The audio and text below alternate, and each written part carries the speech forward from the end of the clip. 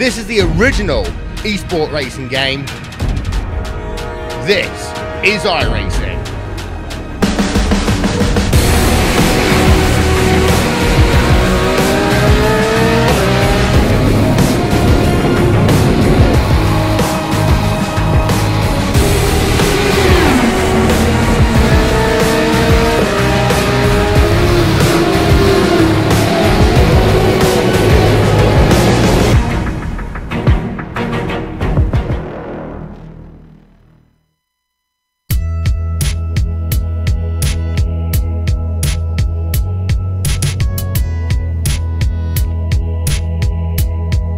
It was 2063 years ago today. The demise of Julius Caesar changed the course of history. Today, on this Ides of March, this virtual iRacing universe finds itself in a similar situation, as some of the top MX-5 assassins, all with their own visions of grandeur, long to be asked "Et tu, Brute?" as they turn their weapons toward their current ruler, defending champion Robert Hartley. Fans await to see if Hartley returns to defend his crown, or if the satisfaction of a title won allows this champion, like Caesar in the arms of Cleopatra, to enjoy a been-there-done-that hiatus. So let the next campaign begin. From Watkins, Glen, it's time for the Advanced Mazda Cup 2019 Spring Season Opener, and you can see all the simulated MX-5 action from green flag to victory donuts live as it happens right here on the Global SimRacing Channel via the iRacing eSport Network.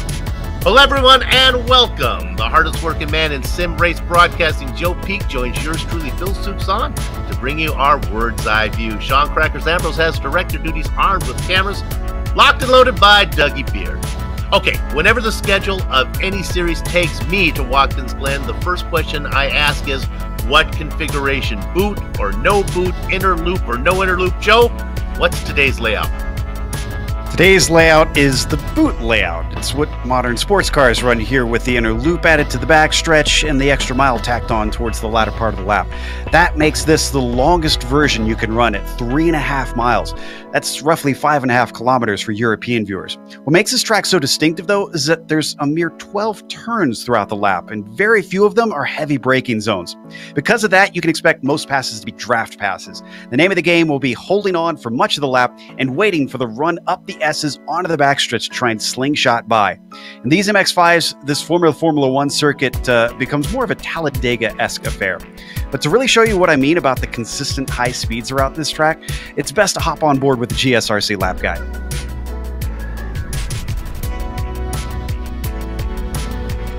All right, we've got Amjad Yaman in the GSRC MX-5, so let's do a lap around Watkins, Glen. Down to turn 1, you've got a great passing opportunity into the 90. Just be careful because the downhill braking zone makes it easy to get overambitious into the corner. Now you've got a lot of paved runoff around the outside, but you really don't want to use it too much because you're going to need every ounce of momentum you can squeeze out of this little MX-5 as you climb back uphill. These S's are a lot steeper than they look on TV, and you're going to be flat to the floor not only through them, but also all the way down the backstretch. And that's where, if it were me, I wouldn't attempt to pass into 1, but instead wait to get into the draft up here and slingshot by with ease. The only thing is, at the end of this straight is the inner loop. This allows you to try to outbrake your opponent if you aren't fully past them. But going too wide through these tricky chicanes is going to invite trouble. Make sure you get single file by the time you hit the apex. After that, you're dumped into the carousel, which has a surprising amount of banking for a road course. It's a real balancing game to make sure you get on the power early enough, but not too soon so that you don't smack yourself into the Armco. Now we're headed back downhill again, and you're hit with the difficult braking of the chute. The car likes to understeer here, and you've also got a severe lack of runoff around the outside. Try your best to late apex it and carry your speed down to the bottom of the hill. Now we've hit the toe of the boot. This is another good place to try a pass, but what's tricky is that this hairpin requires getting your foot on the gas early because of the incredible incline on the exit. You're going to see drivers with bad runs look like they're standing still, and that is not good because the last place for a decent pass is coming up. It's the heel of the boot, and this bend is going to tempt people into turning in too early, which will badly upset the car. The curve to the inside just doesn't play nice with any car I've ever hit it with. After that, switch sides again to set yourself up for this off-camber left-hander that returns us to the main track. Getting the MX-5 to turn in and clip your apex here is like trying to feed a dog medicine. It's not impossible, but good luck. From there, it's a short stretch to Indianapolis, which also has a fair bit of banking. It's important to really get your car into that inside groove to carry your speed through this decently fast bend. Switch sides again and throw out the anchors one last time to slow it up for the final corner. The barrier right at the edge of the track makes this feel like a street course, so treat it with respect. Hopefully, you were able to keep the car whole, and as you come to the line, you finished a lap around Watkins Glen.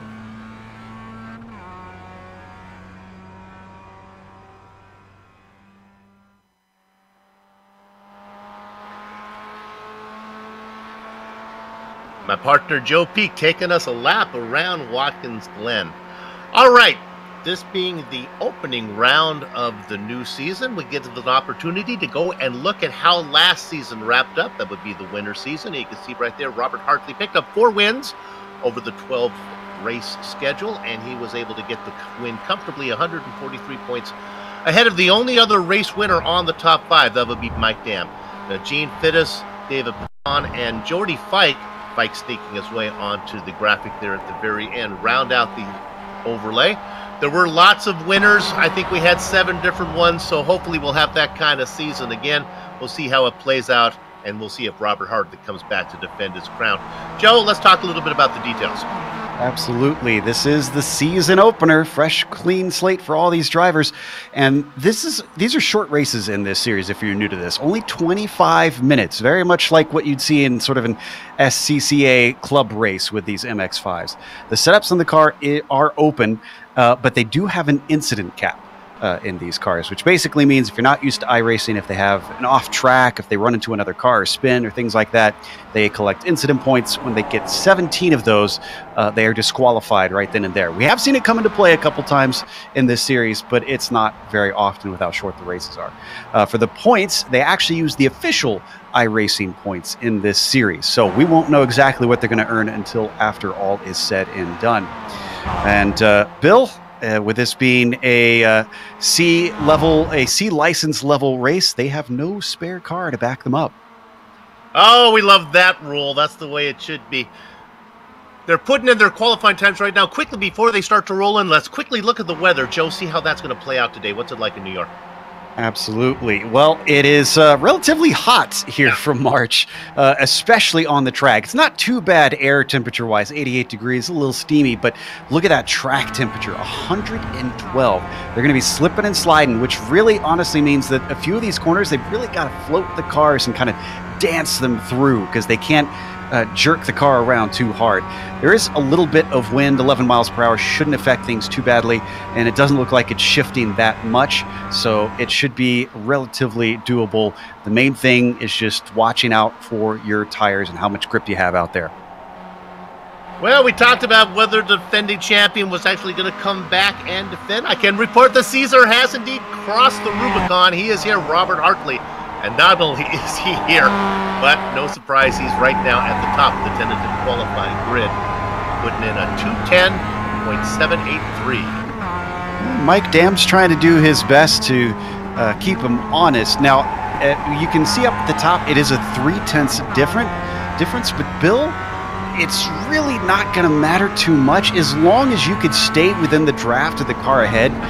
Some of the drivers were even telling us that they expect it just to be a train all the way back to the last car, and it'll all be down to who loses that draft at certain points. Considering we've got a pretty large field, I do think they're going to spread out, but I would estimate we'll probably see as many as 10 cars up in that top train as long as nobody breaks it up with an incident. This being an official iRacing series, we always get a few new drivers coming in to spice things up a little. Like, take a look at the number 14 car, Marcello Eusebio. He's sitting 3rd right now. Yeah, clearly a fast driver coming in. Yep. He is a Club Brazil, or excuse me, no, Iberia. So he's up a little bit late tonight trying to compete with these guys. We'll see how he fares. They're running out of time, though. These are long laps. You can see we've got some drivers who've yet to get a time in, actually. We have 18 drivers in so far. Looks like our field is about 22 cars as we had to split it up in 2. 44 tried to sign up, split it up into groups of 2. Here's one that's going to make a difference. I see Sonny Canshin does not have a lap in yet, and that's not because he had an off. He just he hasn't put any lap in. So he must have gotten a late start, and he's got to hustle here. I think he can make it to the checkered flag, Bill, but he's really got to hope that he doesn't have an off track. He's working his way. He's out of the boot right now, coming into one of the toughest corners for me, corner number 9, this left-hander. Yeah, the left and a right-hander to the start-finish. Go ahead. Yeah, the main reason that left-hander is so tough, and I agree with you, it's the hardest turn on the track. It's a little bit off camber. There's a crest right as you're turning in, so you lose a lot of grip around there, and the car, especially this MX-5, can sometimes get loose when you're trying to put the power down off of it. But let's see what he's got underneath him. I think he's just going to make it. Boy, this is going to be really close if this one counts. Did he get it in? No. He maybe got it in, but it didn't count. He's going to be back at the back. So that's going to be fun to watch. All right, with qualifying in and a standing start, let's go ahead and give you the starting order right now. The front row is Robert Hartley and Mike Dam. Newcomer, Ioannis Moumoulidis is going to be inside of Marcello Esposito. The third row is going to be David Paton and George Fike. Spots 7 and 8 go to Travis Wallace and Alex Albert. Jeff Tyler and Nick Hardy behind them. Joe? Alex Crawford will be starting in 11th. Adam McLeod will be next to him in 12th. Then the next row has Justin Hall on the inside, Jake Johansson on the outside in 14th. Rui Coimbra in 15th position, Caden Bean in 16th. Damian Roux will start P17 and Greg Savoy in 18th. Then, as you mentioned, Sonny Canchin, first car without a lap time, starting 19th. Luis Gonzaga Fijo, 20th, and only 2 other cars left, Lucas Loyarte and Andre Ascioli, starting 21st and 22nd today. If it was a normal length race, I would say don't count Sonny Canchin out, but that's a long way to go in only 25 minutes. He'll have his work cut out for him. All right, let's get this new season underway. It's springtime. Let's go ahead. We got 12s ready to go this springtime. Going to run us all the way through, I think, probably all of March, April, May. Robert Hartley going to be sitting up on the pole. Your defending champion, Mike Dam, race winner from last time out. Travis Wallace sits in 7th. He won last season. And as I scan down, other than Sonny Canchin way down in the back, those are the only race winners that are here today with us from last season. Good to see the Sheriff, Jordy Fike, coming back with a good qualifying spot outside of row 3. Looks like everyone's taking their spot now. Engines beginning to rev. 1 foot on the gas, 1 foot on the brake, the other foot on the clutch. Gather up the chickens, take covering down the cows. The horses are out of the barn, and we start a new season with the defending champion Robert Hartley out in front. Heading toward corner number 1. Mike Dam in 2nd position. In 3rd spot, it's going to be Ioannis Moumoulidis, David Paton, and Marcello Esposito. Pretty clean start, good run through the first corner. That can sometimes cause problems, but the fact that they've got that runoff and you can really use it well in these cars, it looks like everybody just spread out there to make sure that they didn't have any silly mistakes at the start. And already, we're seeing the top guys get in a line. Oh, they're coming down here. Moumoulidis had a great run in 3rd. He's going to back out, though. The front 3 trying to gap themselves a little bit. Eusebio back in 4th position, being challenged by Paton. The back half of your top 10, Travis Wallace, Jordy Fike, Jeff Tyler, Alex Albert, and Alex Crawford. For top split, they were very, very polite at the start, even into the inner loop, which is another danger zone at this track, Bill. Everybody pretty much got single file. There was a few challenges, but no one was doing anything crazy. Work their way down into the toe now. It is still the top 10 running in the same order that we talked about. Making a little bit of a move back there, Adam McLeod. The driver I want to watch out for is Jeff Tyler, because I think I saw him make a jump start. I'll be curious to see if he has to duck into the pits due to a black flag. Right now he's sitting in 8th, but one car in the middle seemed like they got off the line a little too quickly.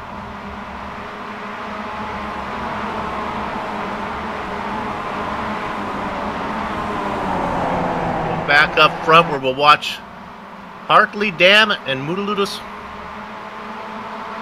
continue to race safely. Boy, I didn't see a single incident on that first lap. I might have missed one, but I think they were clean. And like I said, I'm really surprised at how polite it is, because usually when you get top split, drivers tend to be a little bit more aggressive. But I guess everybody kind of knows the deal at tracks like this, especially guys who race in things like the MWT, where they understand it's not necessarily smart to try and throw the race away. You're going to get opportunities with the draft right here, coming out of the 90, up the hill. Watch them all come back together now.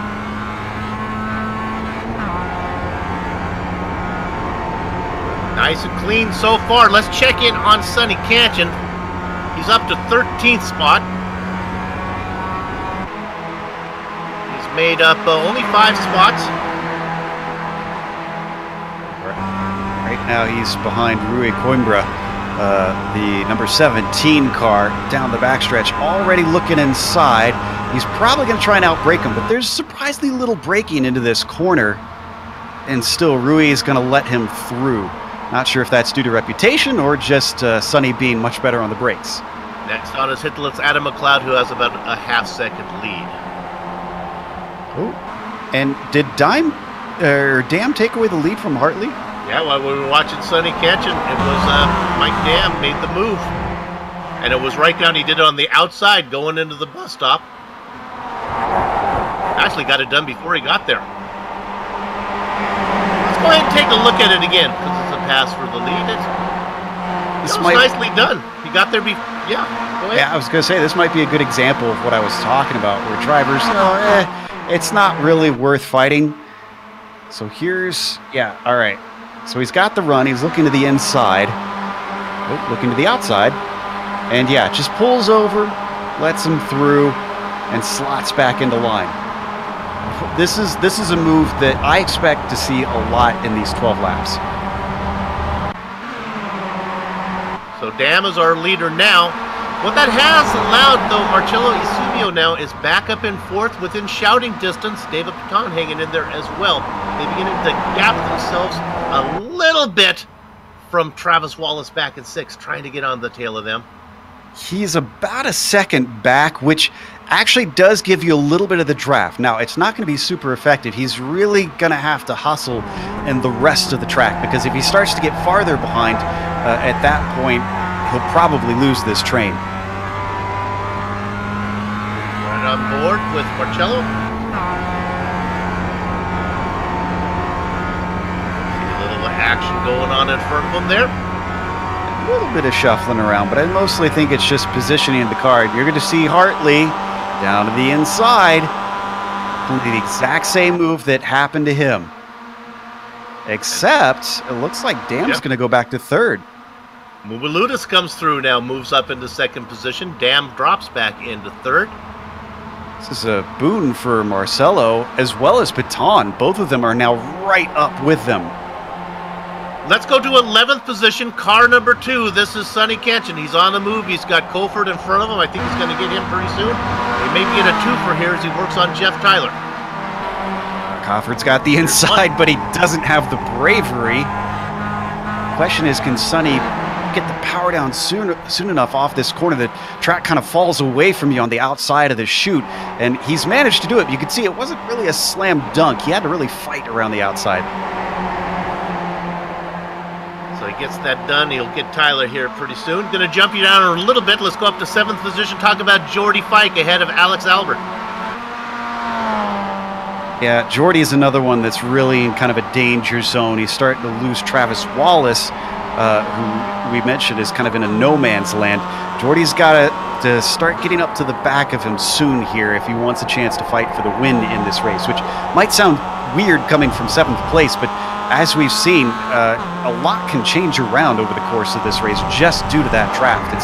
When I say Talladega, I really mean it's like Talladega for these cars. Right on board with Jordy. You can see just ahead of them, way up there, the 5-car train that leads this field. Hartley, Mubaludis, Dam. It's an understandable mistake. Yeah, on there. Hey, you know, Joe, you talked about Travis Wallace being in no man's land, but little by little, he's getting back to Baton. It won't be long, I think, we can make this a 6-car battle. Yeah, he's remember I said It was 1 second. There have been times it's down to 7/10. It's back up to almost 9 now, so it's kind of yo-yoing. We're going to ride on board of him, see if he gains it all. This will certainly help. We see that too wide situation. Baton and Eusebio, nope, and they're going to go single file. See, if they were going to try and fight it out on their way in, they would lose a lot of time to Wallace, but he did gain a little bit. But it's not significant. Yeah, he's definitely coming though now. The momentum is there. He's down to about a half a second now. The real difference came in the bus stop. He just was fantastic through there. Yeah. That's what I was talking about earlier. I found you really just, you have to be, you know how they talk about drivers driving with their fingertips. That's kind of what you got to do there. Just gentle movements, floating the car through as we got to battle for the lead. And it is, well, there it is. It's Mumaluta's out in front right now. Dam watching from third. Hartley would like it back though. I want to update one thing that I mentioned earlier on in the race. Jeff Tyler did not have a penalty. He's not had to come in. So thank goodness I was wrong. He did not jump start. We have everybody still in the race. Let's check back in on Jordy Fike. Now remember this battle we were watching with Fike and Albert? Well, Fike has left Albert behind. He's trying to stay on the back of Wallace, maybe to get to the front guys. And so now Albert, we go back to 8th position. Here comes Sonny Ketchen. Joe, can Sonny get to the lead pack? Maybe. I don't know if it's really a maybe. I think he's going to get to the lead pack. That's probably going to happen. Sonny's got the pace. I mean, I'm looking at his best lap at 2:10.2 compared to the best lap of our leader right now, which is a 2:10.5. He's got 3/10 up on the car that's leading the race. So as he takes this spot over the likes of Albert, I'm pretty certain he's going to be getting in the mix. He is up to 8th. One of the advantages of covering this series a lot and getting to know the drivers, we were able to focus in on him and watch him do what he does. Hey, but how about Alex Albert, though? He's not giving up, though. But look at this one. Look at this battle a little farther back for 12th. Yeah, Coimbra, McLeod, and Tyler all together. This can get messy when you get 3 cars trying to position themselves. You always got to be aware of where everybody is, because you can make a sudden move and suddenly take all 3 of you out. And we got a 4th coming in. That is Nick Carty back there watching. McLeod was the last car in line until Nick got up there. Nice 4-car battle, a little bump draft going on, and here comes McLeod trying to work around the outside of Cumbia. But he's got to check up. Coimbra, unfortunately, he got a little hot in the first part, and he had to slow it up in the second part of the inner loop. Now, it's not going to lose him the draft, but you can see the kind of complications that can create. I think we got Hartley back up at the front now. Let's jump back in up front. Hartley up in front. Dam. Mubalutis, who was the leader, is now back to 3rd position. Yeah, back at 4th, though, here, or 5th position. Baton and Wallace in a little bit of a battle.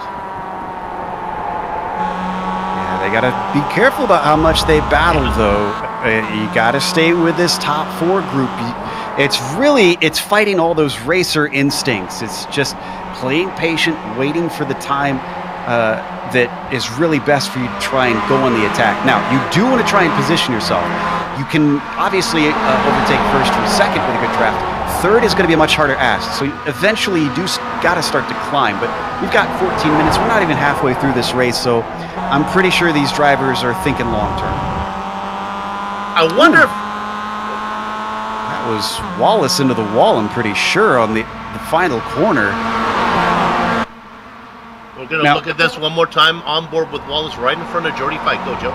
This looks like a gentle brush, but Bill, this is so important because if you damage the aerodynamics on this car because it doesn't have that much grunt, you can wind up really having to almost rely on the car ahead for the draft at that point. You can't go past them because you're going to be slower in a straight line, and he definitely hit the wall as we saw on board in that replay.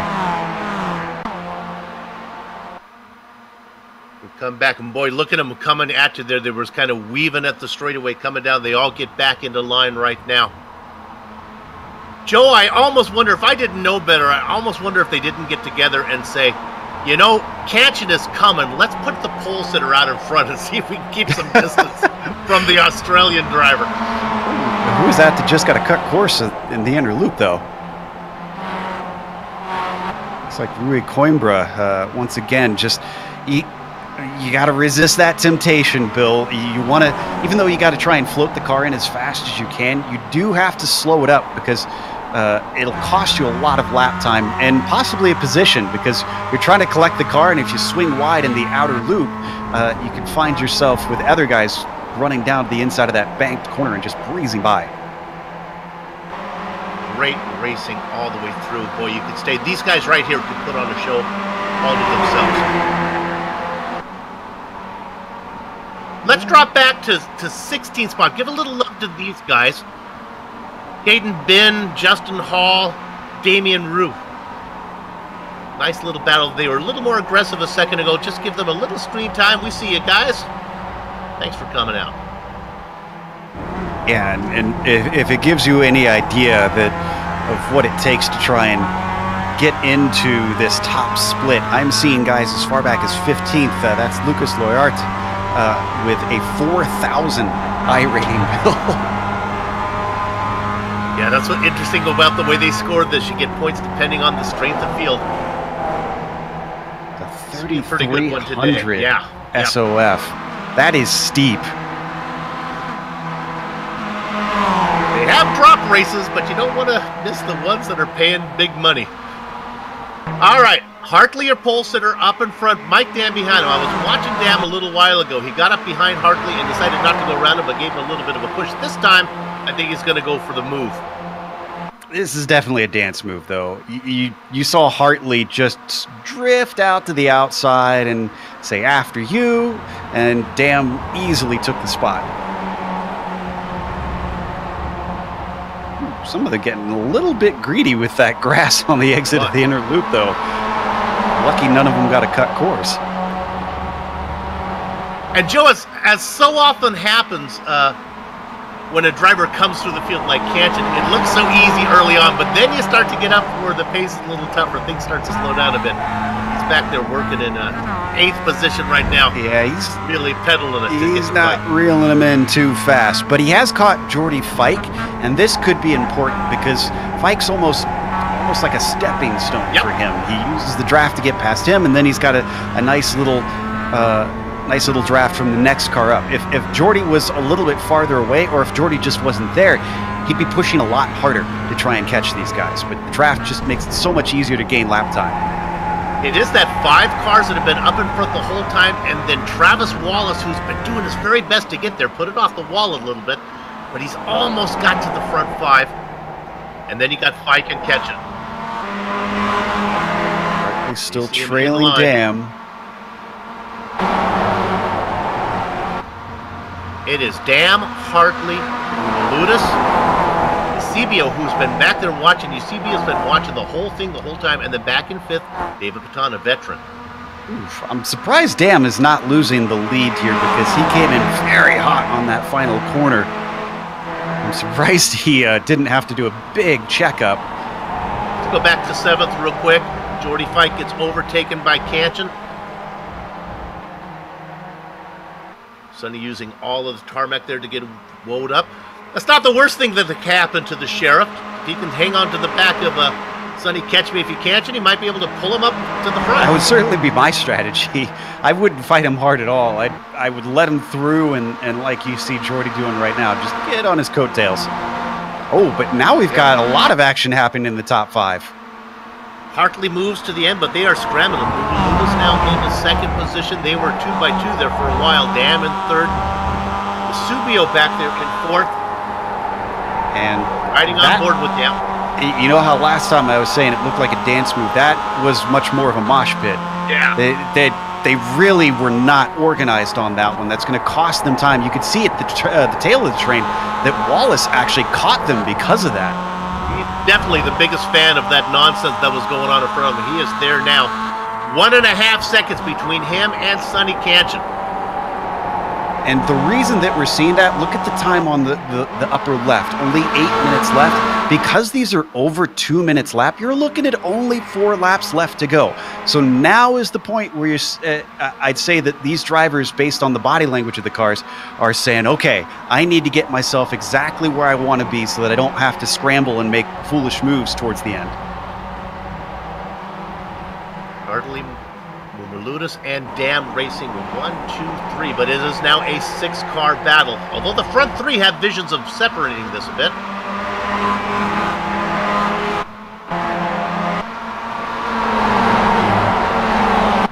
Looking back at this, 3 cars now in a battle for 4th position. The guys are hoping to hang on to the front 3. Subio, Baton, and Wallace. I don't think they're in any jeopardy of getting left behind there. I don't think so. It's only 6/10 between Marcelo and Mike Dam at the moment, and you're going to see that all gained right back here. A little wide of the apex for Hartley coming through the 90. You can see how wide he had to go because of that. I hate to hammer this point home, but the interval that is important is 1.2 seconds between Wallace and Sonny Canchin, with just under 7 minutes of racing to go. Ooh, are we going to see 3 wide? Dam thinks better of it. Okay. He was considering it for a moment. Mumuludis is going to get a good entry into the bus stop. He goes through there, through the inner loop without a problem. Look at the run, though, that Hartley gets coming out. Look at that maroon car in the background. Sonny Canchin really loved all that action. He was able to take it so much faster than all the cars ahead. He is now 7/10 behind. This isn't a Sonny Canchin is coming. Sonny Canchin is here. Dam misses the apex there and loses a lot of ground to Hartley and Mumuludis. Able to hang in there. It is a 6-car battle. It is now a 7-car battle. His 4 wheels scare the Cockadoos from Kintor East to Newmandu. Sonny Canchin has joined the hunt up front. Now this will be curious. This is one of those few places where you can really try and outbrake someone, is into the heel of the boot. But Hartley, who had a very good run, elected not to take it. He's just going to sit behind. I almost looked like he gave Ionis a bump draft on his way to there. You have to be careful if there is an incident, Captain. You can find yourself in trouble just from those bumps. That made a couple drivers upset. I think it was at Interlagos last season, wasn't it? Oh, Hartley is really loose. Mumuludis who's loose, and he gets tapped by Hartley. Into the wall. That is him out of the running for the win, but he could still come back and finish this race. Oh, and I think I would not put any blame on Hartley. He was trying to stay out of it. This was all just Mumuludis getting loose on his own. The last thing Robert Hartley wanted to do was make contact with his nose. It was such a gentle tap, though. I think his MX-5 is going to be okay. We're going to look at it one more time, one more. See him struggle on this one. Oh, he took a little too much curb on the inside, judging by that replay. That's what set him off. Come back live. The front 3 cars now fight. Going underneath. This is Mike Dam. And now here's making his presence known, David Baton getting into the mix. And Marcelo actually was having a bit of a headache back there. You see he's lost a little bit of a gap. That's because Sonny Canchin tried to force it too wide into the inner loop and unfortunately didn't get the spot. But clearly he's eager to try to make up these positions. Are we going to get 2 to go at the line here? I think we are. And with that, Mike Dam opens up the biggest lead of the race. David Baton, I wonder if Hartley's car didn't pick up a little bit of straight line speed problems there with the tap that he had on Mumuludis. It's very, very possible. Yeah, we're seeing some, and that can affect you. Now, it might not look like much, but even 1 or 2 miles an hour, Bill, can make life very difficult. Dam up in front by about 8 or 9 car lengths. Baton doing his very best to get there. How about Travis Wallace now in 4th? You Subio has the Sonny Canchin behind him. Canchin trying to work his way through, running out of time with just about 3 minutes of racing to go.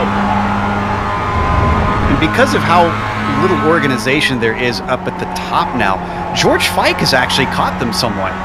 We could come back to a 7-car train.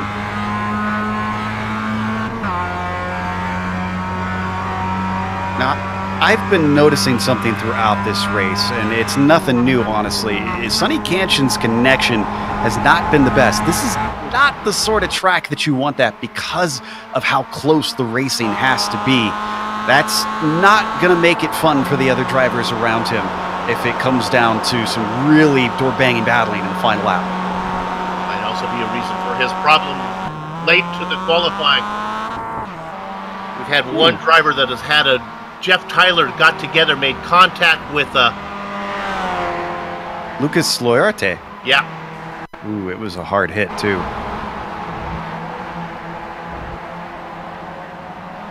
Take a look at that one.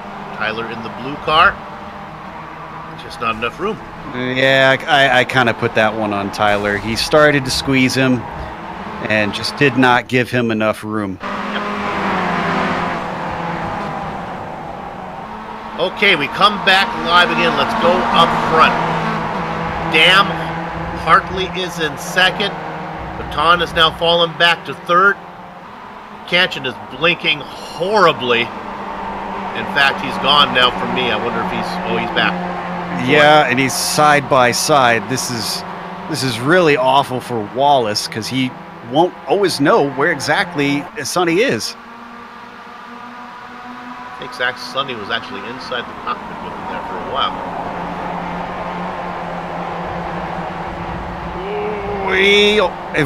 Yeah, he should have made some netcode contact with him there from what I saw on my screen, but did not. I don't blame Sonny for trying to get positions here, but when you've got a bad connection, and I hope people have been trying to tell him that, it's usually not considerate to try and race other people that hard. Yeah, I'd like to tell you where he is right now, but on my screen he's gone. Whoop, he's back, he's gone. So we'll keep an eye on that. But up front, we're going to focus our attention. I don't think Canchin is going to be an issue. It's going to be Dam and Hartley now. Let's see what type of straight line speed Hartley has. We are on the white flag, the final lap. I kind of wonder about Paton. I wonder if he's a dark horse here. He's just playing possum the whole race and waiting for the right time. The fact that he's now up with these top three and sitting in a decent position, I think he could spoil the fun. Here comes Hartley, going to make the move. He's got the momentum. He's going to get that done before they get to the inner loop. We've seen that pass before. Now let's see what type of drive they get off of here, Joe. Looks pretty good from everybody.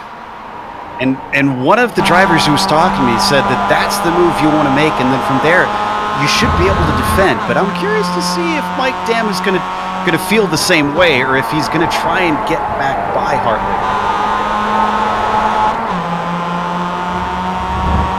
Head down into the toe now. The 180 degrees right-hander. Hartley handles it really well. Dam right behind. Boy, I don't know if there's going to be enough passing opportunities here. You might want to make it down into the heel. But Dam doesn't have anything for him. No, he is not nearly close enough. Hartley knows it. That's why you saw him go back to the racing line even after a defensive move. So it's going to be incredibly tough for Mike to do anything from here on out. None of these last three corners have hardly any braking. In fact, you don't brake at all in the penultimate turn. Final corner coming up right now here in just a minute. They go through the left-hander. One more after this one as they head to corner number 11. Dam about a car length back. Needs a good drive off of here. Start-finish line comes about halfway down the straightaway. I don't think Dam's going to get there. He's going to be lucky if he can hold off Baton for second. Give the win to Robert Hartley, your defending champion. Mike Dam gets second. David Baton, the final podium spot. Wallace barely beat Canchin But Sonny, how about this? Credit to him, from 19th on the grid to 6th. That's a pretty good climb. Let's go to 14th. This is Caden Bin trying to hold off Andre Ascioli. Ascioli is not long enough straight. Paul behind him. Rue Savoy. All right, the racing is over here at Watkins Glen. What a great show it was, but our broadcast is far from enough. We'll take a short break. We'll come back to run down the entire finishing order, talk to some of the drivers before we put a lock on the gate package.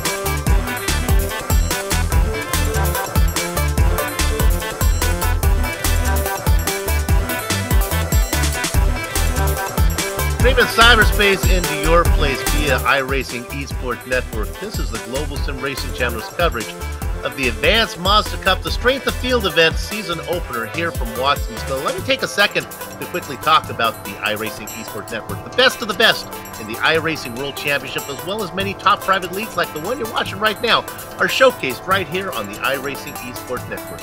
If you haven't done so yet, make sure that you subscribe. GSRC is proud to be part of the IESN stable of broadcasters. All right, let me run down the finishing order here of this opening round race from Watkins Glen.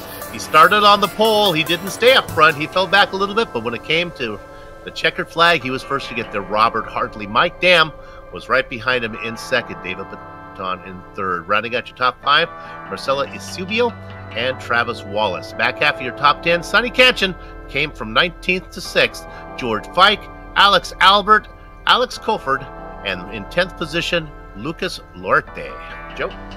Mumulutis, unfortunately, even though he started in third, wound up in 11th. His little spin and touch with the wall and midway through the race sent him backwards, and that was the best he could recover to. Adam McLeod was behind him in 12th with Nick Carty in 13th. Then it's Caden Bean finishing P14. Andre Ascioli, another driver who gained a number of positions, started 22nd and finished 15th. Justin Hall was 16th and Damian Rue was 17th. Then you've got Greg Savoy in P18. 19th goes to Luis Gonzaga Filho. Jeff Tyler finishes one lap down, 20th because of that late race accident. Rui Coimbra, 21st. He was DNF. Same thing with Jake Johansson, finishing 22nd. That's your 22-car field today, Bill. Looks like I'm going to get the opportunity to talk to our race winner and defending champion, Robert Hartley. Let's bring Bob down in here and talk to him. Robert, nice job. A little bit of an incident there where Mumulutis got loose in front of you. Did it damage your Don't think it had much of an effect, but yeah, I probably had a little damage. I tried to check up and miss him, and then it just slapped back on him, and I got into him. Okay, well, you picked right up where you left off last season, but you had to work on this one. They were around you all the time. What was your strategy? Joe was talking, he thought maybe leading out of the inner loop was the way to go. Is that what you were thinking? Yeah, that's definitely the strategy. You just got to race hard up front and put yourself in position to stay in the top 1, 2, or 3 spots, and just hope it works out for you. And tonight it did. There was some swapping going on up front, a little bit of dancing, then there was a little bit of racing. Is that how you took it? There were some passes that were just kind of you go next, but other ones you had to defend? Yeah, exactly. I mean, if you go too wide through the bus stop, you're just going to slow both of you down. So it's better just to let somebody go and then try to race them the next lap up the hill. All right, well, you picked right up where you left off last season. Got some new names in here and some that are missing, so it's going to be a hard back-to-back championship for you. Good luck the rest of the Thanks, guys. Robert Hartley, our race winner today and defending champion. Joe? Well, I've got our 5th place finisher and fellow Club Carolina driver, Travis Wallace, with us. Travis certainly had an interesting end of the race, but before we get to that, let's talk about the middle of the race, because you suddenly found yourself almost losing the tail of the top train. Were you at all worried when you started to see that gap of about 1 second, or did you feel confident that you could reel them in? Well, I don't know if y'all saw it or not. Probably missed it. It wasn't a big one. I tapped the wall coming out of the last corner, and I think We it got saw in my that. head. Yeah, that was when I started falling off. But I just had to calm myself down, get back in it, and try to catch up. Yeah, you definitely flirted with disaster there with that light brush. Now, let's talk about the end, where you had a hell of a battle with Sonny Cancian, but it looked like for much of the time you couldn't tell where he is. Oh yeah, my spotter was going crazy. Car right, car left, clear. I was just doing my best to try to stay in the middle, and I couldn't see him at all. He was a ghost. Still, you managed to come out with the top 5 and what was a nearly 3,400 SOF race. That's a pretty good haul of points. What does that say to you for the remainder of the season? Are you going to try and show up every week to compete for championship positions, or is this more of a just for fun thing for you? No, after last season, I surprised myself with how I ran and how well I ended up at the end of the season. So I'm definitely looking forward to this season. With it being broadcast, I'm sure there's going to be a lot of drivers better than me that's going to pop up this season, but we'll see what happens. Well, you made good at a track that allows even drivers who might lack pace to stay with the top group and potentially win with a nice top 5 here today. We hope to see you next week at Nürburgring. All right, thanks, guys. Bill? Okay, with that out of the way, I'm going to get a chance to talk with the man who was leading for a while, Ionis Mumuludis. Ionis, you have a copy? Yep, I copy loud and clear. Okay, let's start with the most important thing. Let's get the proper pronunciation of your last name. I'm going with Mumuludis. How did I do? Mumulidis. Mumulidis. Okay. Is that you have a Greek heritage That's there? Greek, Jay? yes. Okay, but you race out of Germany. Okay. Mm-hmm. Well, let's get to the race on the track right now. You were out in front. I thought you were gonna catch it there for a minute before it got away from I certainly felt like I was going to catch it. I had it in my hands, but then suddenly the tires started to slip, and I went towards the other way. I don't know if I could have caught it, but unfortunately I had a train behind me, and I really couldn't go anywhere. So I was on the unlucky receiving end of this. It's definitely hard to lead a race with all these cars behind you, and mistakes happen. I run a little bit too narrow on the inside curb, and my car just went. I don't want to get too personal, but what allows you to be up in the middle of the night on what would it be? I guess a Saturday morning in Germany. I love racing with these people. Obviously, there's a lot of fast people in here. Robert Hartley, Sonny Cancian, and it's just so lovely that it's worth to stay up. Well, man, we are happy to have you, and we hope that you invest in some coffee so that we can see you racing in some more before we got 11 more to go. Yep.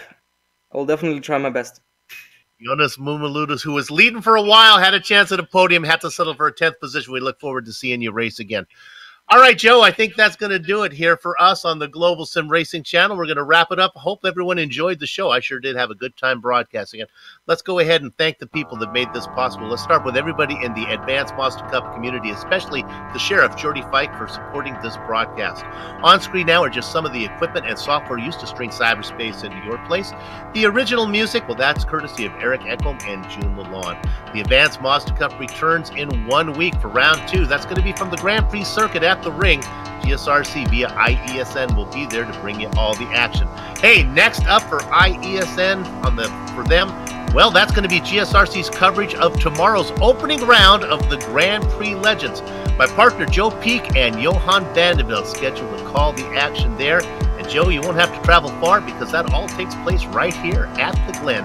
That broadcast goes live 9:30 Eastern Time. Sliding across your screen now are just some of the upcoming broadcasts, so check those out and mark them down on your calendar. If you want to know more about GSRC? GlobalSimRacingChannel.com, Twitter at GSR Channel, Facebook, Global Sim Racing Channel, and Instagram at GSRC_Gram. If you haven't done so yet, become a YouTube subscriber by heading over to our YouTube page and hitting that big red button. Finally, on behalf of the entire crew, Joe, Sean, and Dougie, I'd like to thank all of you for watching, as it was defending champion Robert Hartley picking up the first win of the season here at the Glen. But that said, we're off to have fun storming the castle. So until next time, race clean, race hard, and we'll see you on the track.